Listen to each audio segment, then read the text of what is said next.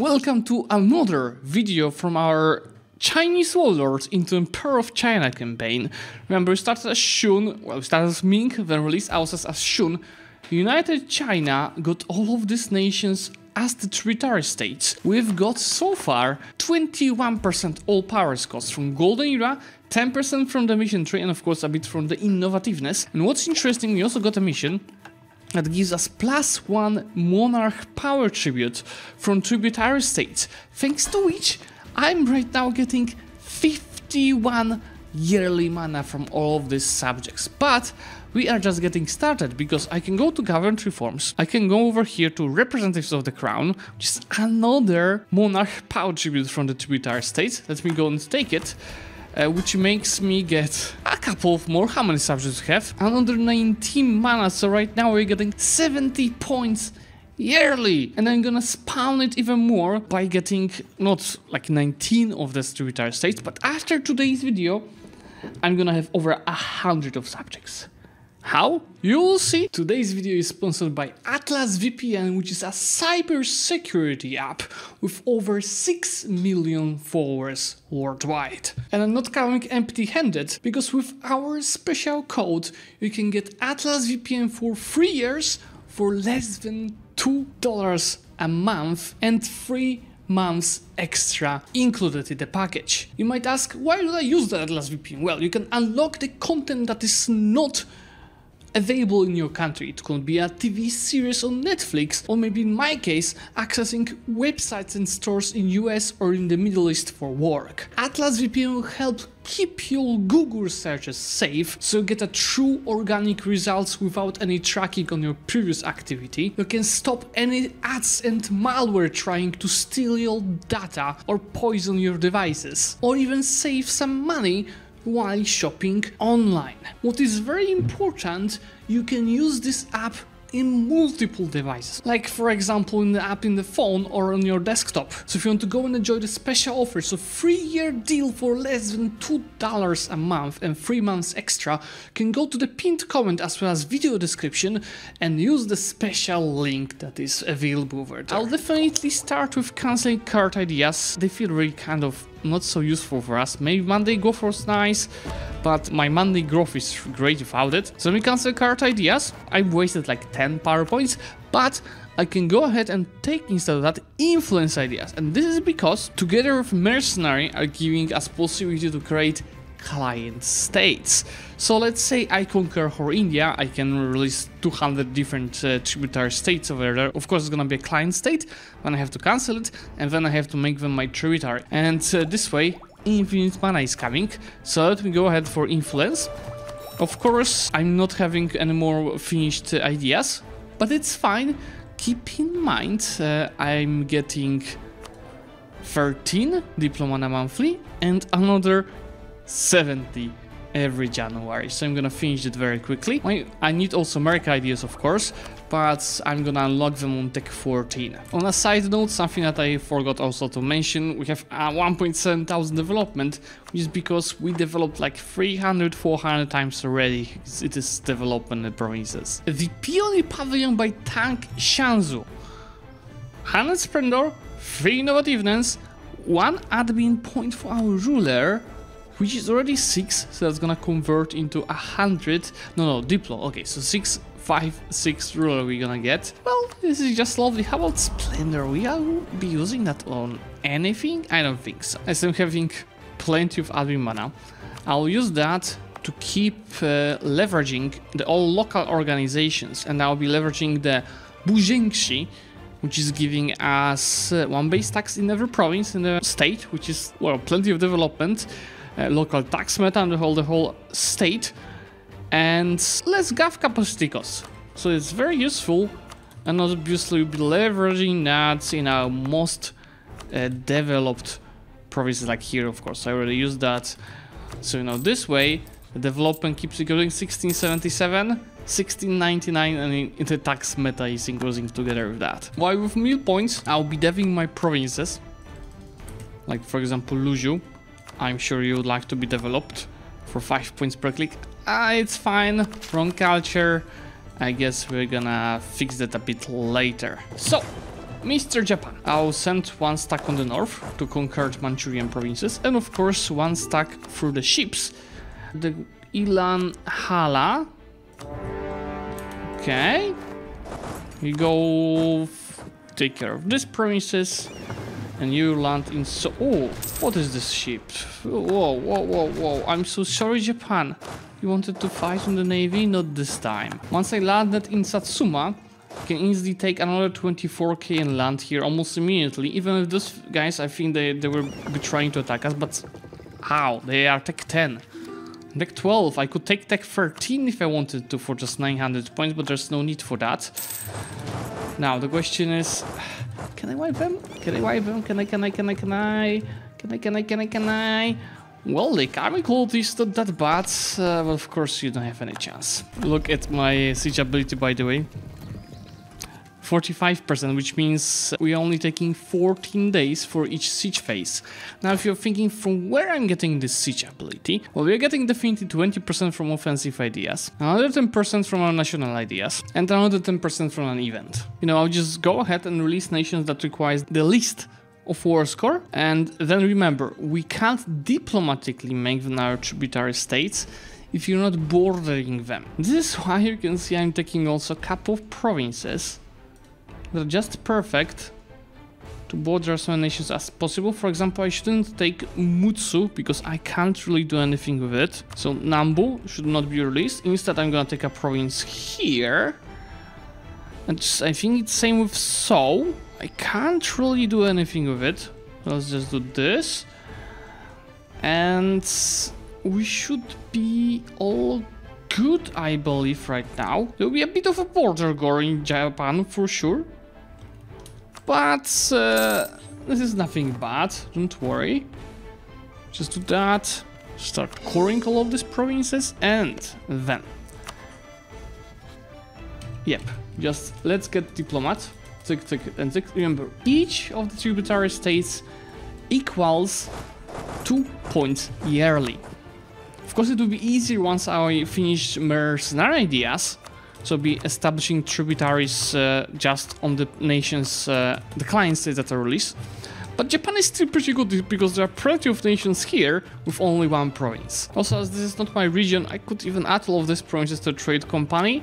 And honestly, why don't I do that? Now, this is 10 new subjects, which means 20 more yearly of the points. I'm of course not slowing down because my next step is Malacca, where I'm gonna call Pasai, and just Pasai as a co-belligerent, because I'm gonna make them my tributary state as well. One disadvantage of making many tributaries is that the stronger tributaries can attack smaller tributaries without you doing anything. That's what Ayutthaya keeps doing. Look how huge they are. So the moment I'll be able to start releasing the client states, I'm gonna cancel my tributary on Ayutthaya and I'm gonna kick their ass to release many nations here. Mr. Barus, welcome to the tributary states family. I think I'm just gonna take this province from them to get a border with Pagarayung to also make them my tributary. So, welcome to the family. I guess it's gonna happen the same to Pahang and Pasai, while in the meantime I should attack Delhi because their overlord, Malacca, cannot protect them. Tier 8 guarantee farm. Look, it's 1553. We are going really fast because we're getting plenty of modifiers to the growth. Tier 8 is gonna give us the Lokian Proviso, which is good stress modifier and another development cost. By the way, with pretty much maximum mandate, it's time for another reform. I already have 1, 2, 3 of them. The question is, what is next? And I will go for the admin efficiency, all estates influence, and all of the members of the Emperor will also get max absolutes, which is of course not really useful for them. See, I'm already finishing the influence ideas. Thank you, thank you, thank you. What were the policies that we have here? A lot of claims bordering race, monthly favor growth, nothing really special.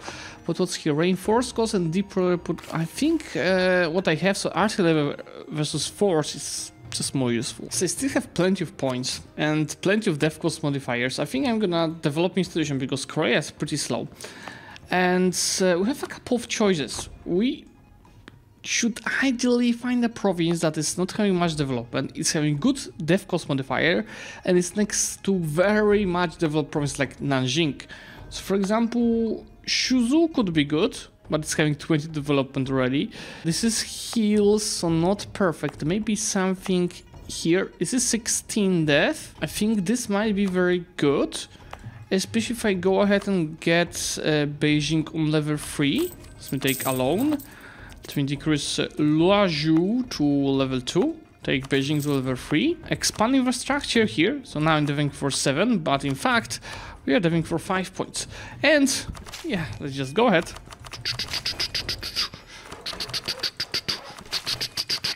There it goes. I'm not spending admin mana because remember, Tech 14 is very important for us because Tech 14 means new idea group unlocked. Now with this done, you can go and check. Yeah, it has to start spreading. So let's start with getting the advancement effort here and also advancement effort here later. And here I can do it already, but later also here. But preparing for this institution, let me go and 1% loans. Have to cancel one of these policies. Tax meta, yeah, let's just screw tax meta and give me 1% loans. I could repay some of these loans thanks to this. Let's repay no 1% loans and still have money. And from now on, I'll be saving money for the institution, which will cost us more or less 5,000. As I'm about to take Tech 14 America ideas, this is time to switch all of this, not to manpower, to mill points. No, not the earthquake of 1557. It's 20 mandate, I was just getting it back. And 9 development loss and 50 devastations, Shanxi area. Oh, that's the capital area, isn't it? Well, I mean, at least this fort is gonna regain everything, but since I'm making really a lot of power points, let's fix it. By the way, would this do anything? No, of course not.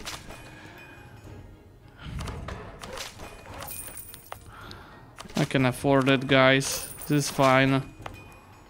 What I cannot afford is to make the best provinces having devastation. Of course, it doesn't matter in the country calculation, but you know, it's just a matter of roleplay. Now, look what will happen. After next month, I'll get to 260 power points. That's for my monthly gain. And then it's also January. 260, yes, and 340. Yes. 80 mana yearly already. Continue my expansion to Indonesia. I will start with Lanfang, which I will make my tributary state. But then there's also plenty of other wars. So for example, Berau, Kutai and Banjar, I could potentially make each of them my tributary, yes. While from Sunda, I'll take a province just to get a claim of them for the future, but also a claim from Bramgangan on how it is pronounced. Yeah, 5,000 for institution. Just take a couple of loans, even though I took too many, but it's fine. Take this, just 900 points. Wait, it doesn't give me innovativeness? Somebody took Tech 14 before us.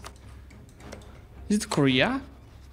Who the hell took it?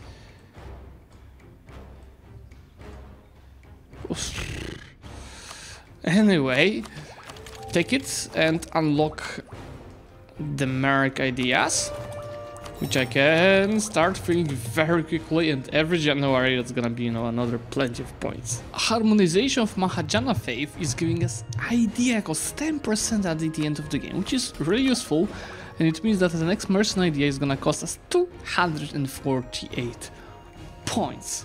Isn't that lovely? In any case, I will go to religion. I might wait, or should I? I'm just thinking. Should I wait just a little bit to harmonize something else? Because what kind of bonuses I could get? Trade efficiency, deeper reputation, advisor cost, production efficiency, or infantry combat ability. And probably I would go for Shinto, just as it would take so much time. I'll wait a little bit to increase our harmony first.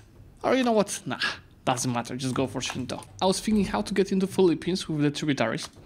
And I'm gonna attack Brunei, which is allied to Sulu. And look, Sulu is allied to multiple nations here, so you know what I will do. I will make Sulu co-belligerent. Then I'm just thinking if I should make anyone else.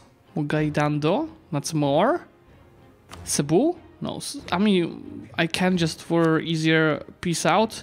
And these boys. Now, this war, of course, that's gonna be a pretty big amount of the nations to fight. but it's also a pretty big amount of donations to make a tributary state out of. By the way, guys, I'm stupid. I was, just going through the tributaries and counting them manual. How many tributaries do I have? Why I just have to go to Empire of China and they have all the information needed here. Well, we've got a famine, which is the managed stability. 50% goods price modifier for 10 years? This is severe. Or I pay money. So I'm gonna pay you $100 to fuck off. And it's less. Or I pay 9,000 ducats and 100 army mana, but I get only minus 10%. And I think that's what I'm gonna do, because look, just 10% is 260, decrease to 252, and over month tick to 246. Imagine if it was 50%. There we go with the last mercenary idea, which is, as mentioned, I'm not even gonna use mercs, okay? It's mainly can create client states. It's also another bonus to mercs, which I don't really need, and I'll just change this one in 2 years into this, and I will start using some client states. But remember, still to later when I make them a tributary, I need still to border them. So it has to be really done smart. Interesting, guys. Probably Bengal miscalculated, because Bengal attack sank, which is a subject of Chagatai, which means I'm gonna be gold into this war because Chagatai is my tributary state. And honestly, as I'm at war with Bengal, I'm gonna attack Taungu because Bengal cannot help them. And actually, I'll go for the conquest, just so I have the Casus Belli on Bengal to make them my tributary.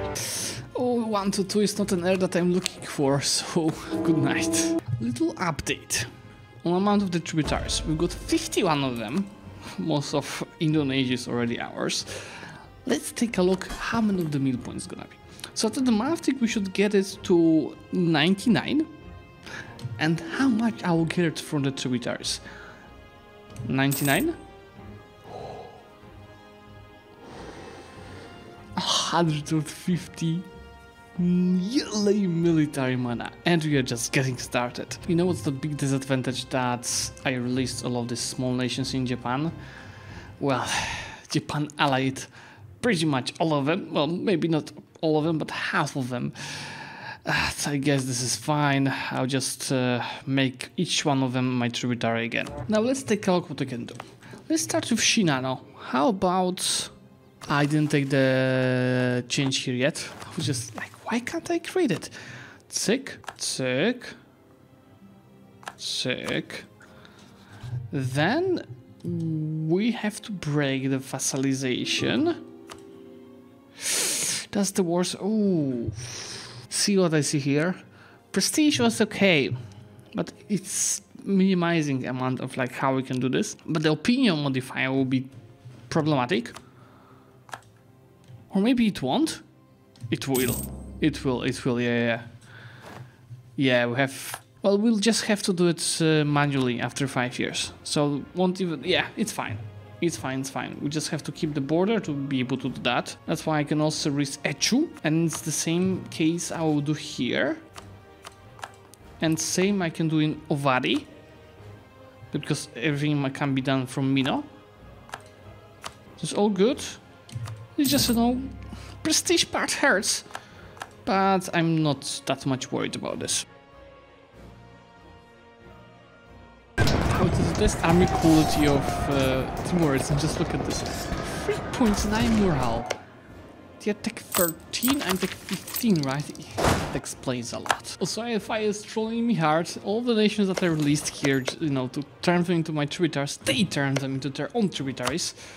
So I guess the next time I'll be fighting with Ayafaya, which is in 7 years, I'm gonna kick ass with every single of these tributaries. This is also why, whenever possible, I have to focus on peace deals like with Bengal, where I'm taking like 1, 2, 3, 4 provinces, and I'm releasing plenty of nations, and to each of these nations, I have a border with them, which means just after the war ends, sick.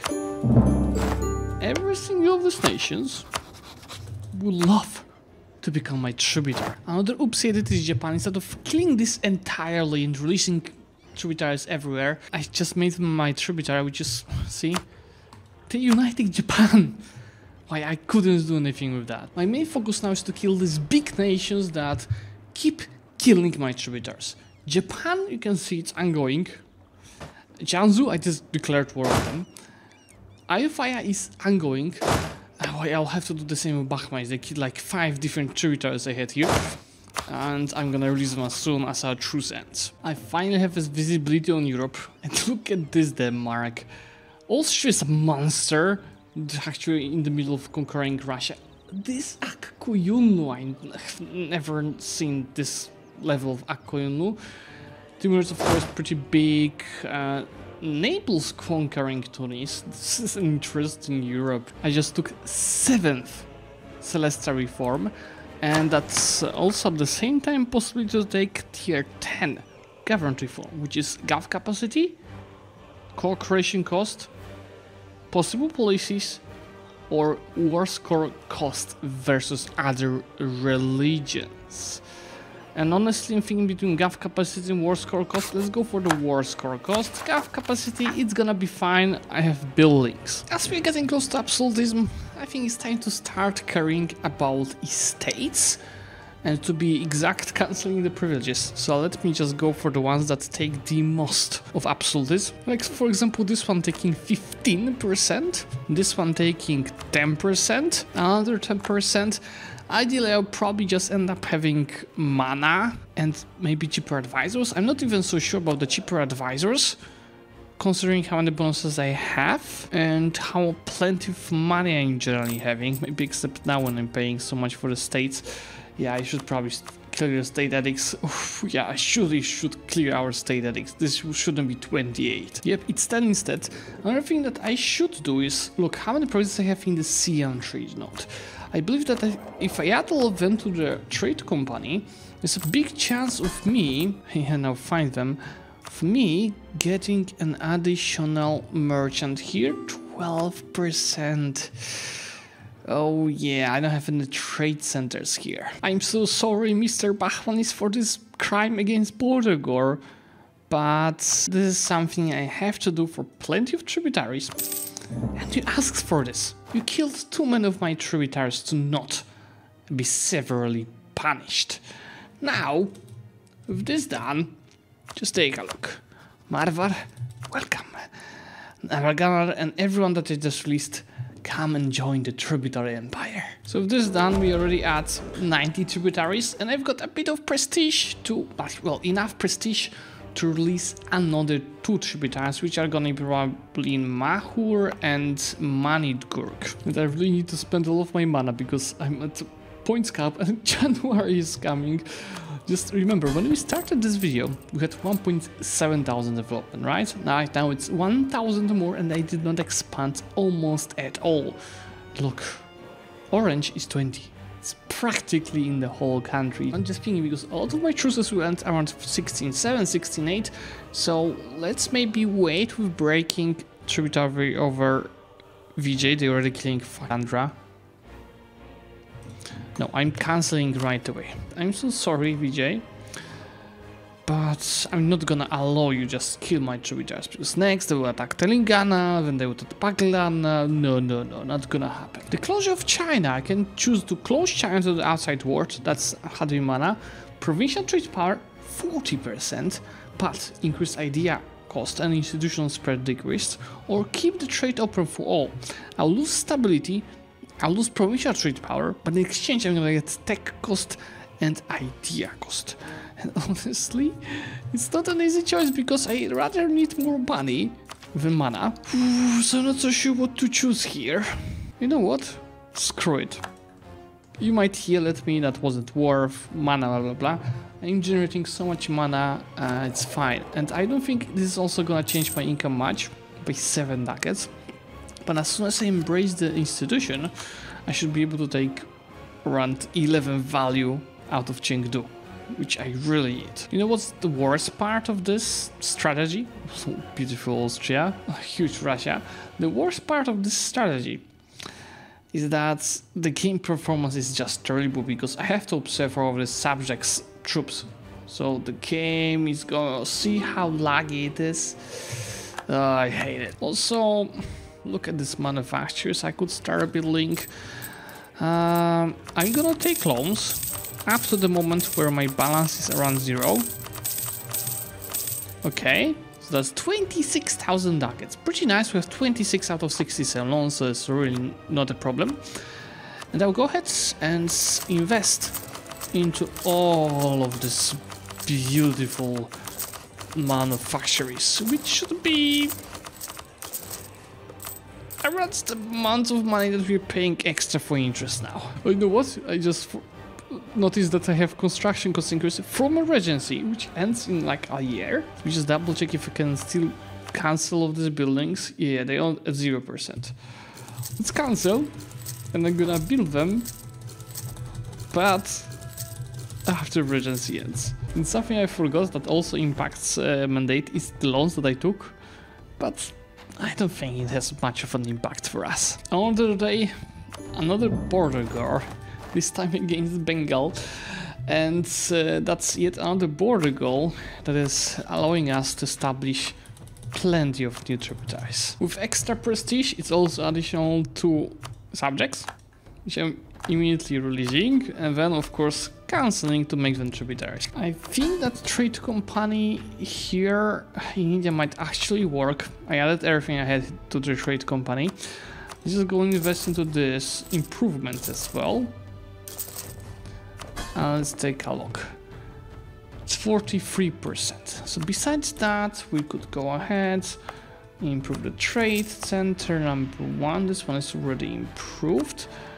The trade building is here. We need a trade building here as well. Majority of the money is, as promised, going to manufactories. The cult of the White Lotus. It's plenty of rebels and the mandate. Oh yeah, it's fine. The arrival of the Jesuits. There's so many events just from China. So yes, we may benefit from the learning. That's gonna change the religion in Perak to Catholic. It's gonna be 300 mana and increase relations with all of the Catholics that I'm aware of. It seems so. Or reject and get 50 other mana. But it's just one province that is affected, right? Well, I will go for it. That's again plenty of mana to spend on. Runs, I don't know, 300 with Japan. Of course, again, the allied half of my tributaries over here. But it's fine, I'm gonna keep killing them. My new heir is freaking 311. I have to get rid of him. But of course, first, we have to get to positive prestige. It's gonna be plenty of new subjects coming in a very short term, because besides war with Japan, let's go after Ayutthaya. And while it's war with Ayutthaya, I'm gonna aim on all of the tributaries. Never stopping, we are at 103 tributaries. Let's go and take care of Vijay now. And that's gonna be conquest of Koransema. Plenty of new tributaries coming. I think some of this might have been my tributaries already. 1, 2, 3. Yeah, I've lost 4 of them, but we already regave them easily. It's also time to take a couple more loans and embrace the institution. Yeah, a few points doesn't matter. Take all of these 3 technologies, which allows us to have 12 admin efficiency. Age of Absolutes is here, which means I'm at the points cap. I can almost take this. Our max absolute is 40. How about we start with spending some mill points to increase our meritocracy, and with that also absolutism. It's also time for peace deal with VJ. Alright guys, I think that's gonna be it. Look at our maybe players map mode. It could be bigger if I was not constantly fighting Ayutthaya, Bahmanis and Vijay, but it's still worth for us to keep ruling smaller nations. Otherwise, the bigger nations would be killing the smaller nations. So I might have a few points less than I could, because Vijay was like 10, Bahmanis same. Well, it's fine. What's important is that quantity, 108 subjects. Now I'm gonna go ahead and change each subject to give me mill points, and let's see how much mana yearly we can get out of this. Okay, yeah, about to hit January, so before that, let's just go ahead and spend all of the mill points. Doesn't matter where, as soon as we have a little number of it. So let's see, we have 20 points without tributaries. How much is it gonna give us? Another 260 yearly mana.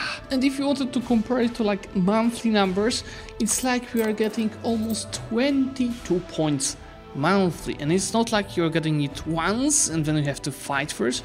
No, you just keep getting it every single year. So like comparing to what I'm getting right now, just 33 points monthly only through the tributaries.